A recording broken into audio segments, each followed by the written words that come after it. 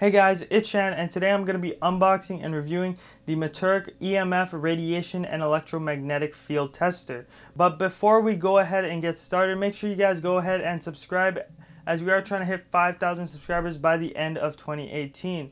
And make sure you guys go ahead and like and turn on post notifications. Also, I would like to thank Meterk for sponsoring today's video. But other than that, let's get started. So jumping straight into the video, we are taking a look at the Meterk EMF tester, and this is how the box looks like. Now, taking a look at the inside of the box, you guys get the device itself, what is the EMF tester, and you guys also get the manual, what is right underneath it, and that's all what's in the box.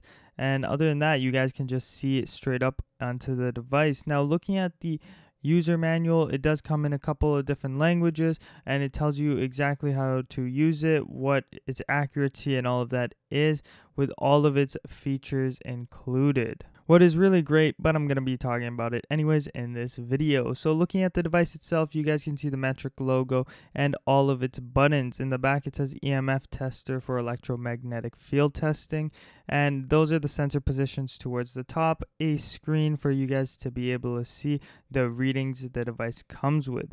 To actually power up the device, you guys will need to open up the back and include 3 AAA batteries, what is actually included, but just if it runs out of batteries, the battery indicator will tell you that, and you guys can go ahead and replace it. Press and hold the power button to actually turn it on, and then it turns on. You guys get the temperature in either Celsius or Fahrenheit, depending on where you live.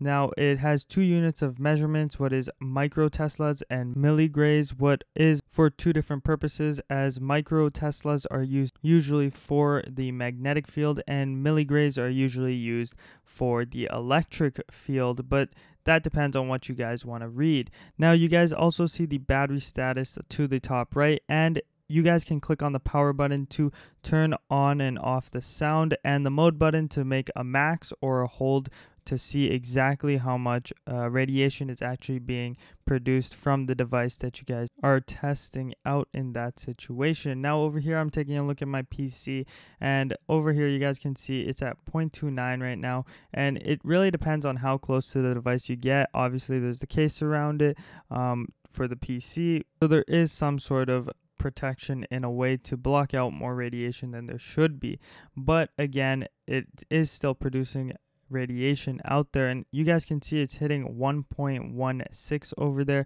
and it's getting pretty high. Even showing it back to you guys, it will show pretty high readings. Now, I do change the mode to hold to see what it will hold at. Now, I'm not really sure why you would want to use this feature exactly, but I guess if you're getting a stable connection, you guys can hold it. I also go ahead and change it to max, what will tell you the exact max that that device is hitting, or wherever you are at where the radiation is. And over here my PC has hit a max of 1.58. Really depends on where you are measuring the radiation levels. So if you guys are looking for an EMF radiation tester out there, I would definitely recommend the Meterk one, as it is a great EMF radiation tester out there with 2 different units of your choosing, and it is really accurate, as it has a plus or minus 5%, what is 50 to 200 microteslas if the reading is wrong, but that is how accurate it will be,